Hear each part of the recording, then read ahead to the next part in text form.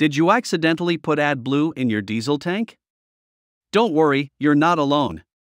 With the surging number of vehicles using AdBlue, the number of drivers putting AdBlue in diesel tanks has also increased. But I've got just the solution for you. Here is everything you need to know about AdBlue, and what you should do if you mistakenly pour AdBlue in your diesel tank. What is AdBlue? Diesel cars are notorious for spitting out nasty gases like nitrous oxide, which is highly dangerous. The solution was to insert a tiny quantity of urea inside the diesel exhaust. This synthetic urea was combined with deionized water and ultimately named AdBlue. This is injected into the vehicle's exhaust after combustion to break down the poisonous nitrous oxide into harmless nitrogen and oxygen. This process is present in newer diesel cars with SCR, selective catalytic reduction. What would happen if you put AdBlue in a diesel tank? To avoid confusion, vehicles typically sport a blue fill cap for AdBlue tanks and green, red, or black for diesel tanks. Larger vehicles generally position the diesel and AdBlue fill caps far apart from each other. Since the AdBlue fill cap can only take a much smaller nozzle, you shouldn't be able to accidentally pour diesel into it, as the diesel nozzle is generally much too big to fit. However, conversely, an AdBlue nozzle will quite happily fit inside the diesel filler cap.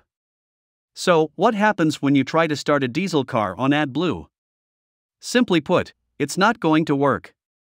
AdBlue and diesel simply do not mix. While AdBlue is water-based, diesel is actually an oil. And we know that oil and water don't mix. A diesel simply cannot run on any water-based liquid. This can cost you thousands of pounds worth of damage, and additionally, you won't be able to use your vehicle unless it is completely drained out and repaired. What to do if you added AdBlue in your diesel tank? Don't start your engine.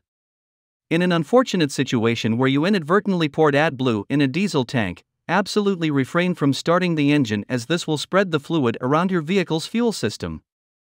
AdBlue is not compatible with many materials and is corrosive to most metals. Putting it in the fuel system can end up corroding the components and pipework. Remove AdBlue.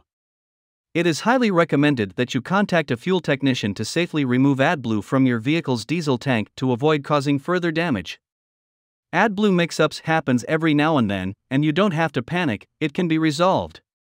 You'll need to have the fuel tank drained out and to flush out the fuel filter and lines.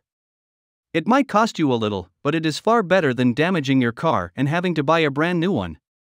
24/7 mobile contaminated fuel removal. We'll get you back on the road now. Call now on 0333366181 for immediate assistance.